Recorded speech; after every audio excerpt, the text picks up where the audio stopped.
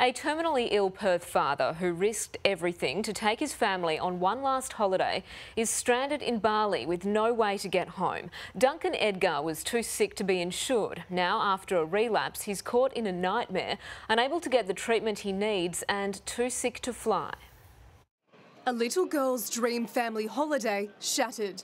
Forced to fly home to Perth with her grandmother while her parents are stuck in Bali. I just wanted to seize the day, really, and I thought I'd be fine, and things didn't work out that way. 5-year-old Amelie's terminally ill father, Duncan, wanted to fulfil his daughter's dream of swimming with dolphins. They flew to Singapore for the experience, but on their journey home, he suffered a fall, badly injuring his knee. I just stumbled and fell. As we made the descent into Bali, I passed out. Paramedics rushed him to hospital and he was given 3 blood transfusions to stay alive. But without travel insurance, the family says they can't afford to be an inpatient, so they checked Duncan out of hospital yesterday against doctors' orders. It's devastating. As much as we are in the situation we are now, we still do have those precious memories that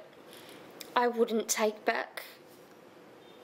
But Duncan can't go home. Airlines say he's too sick to fly. He's now in a Kuta hotel, waiting and hoping for a miracle.